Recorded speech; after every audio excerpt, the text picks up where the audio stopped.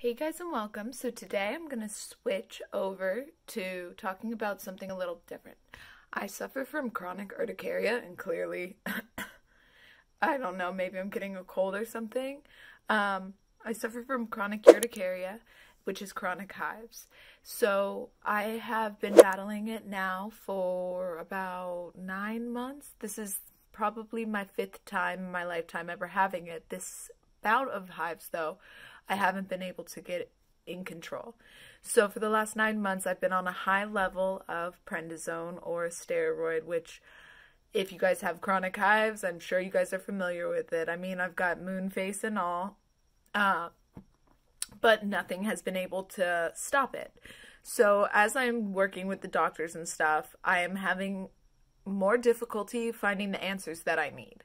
So I've taken it into my own hands to try and figure out what's going on and why and how to stop it.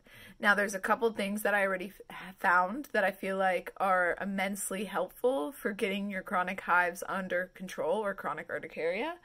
And the doctors, they just keep pumping me with medications, more medications, higher levels of prednisone.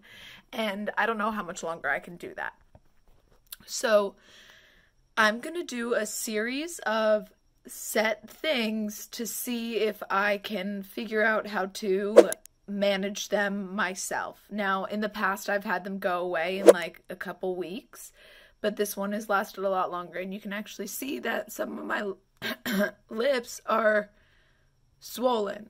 So it's already hitting me that way. Now, I've thought about trying sulfite-free diets. I've figured cutting out any biotin or other allergens from my diet could be it. This, I am going to do a full week of zero sugar diet.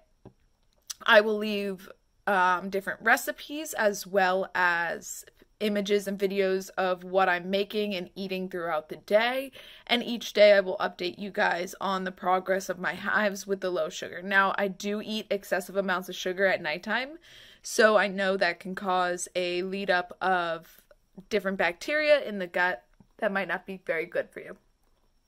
So this week I'm going to try a zero sugar diet in hopes that maybe something in the gut bacteria is causing it. Now, I've tried to take probiotics before, and if you do take probiotics and you have chronic urticaria, I recommend stopping the probiotics just to see how your body reacts.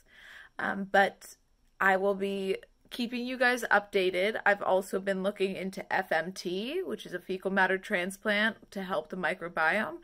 And so I will keep you guys updated on that process as well, as I'm currently working with doctors.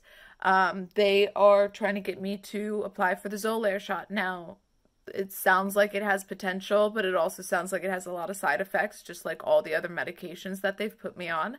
And so I am trying to work through my hives and figure out the root cause rather than sticking a band-aid on top of them.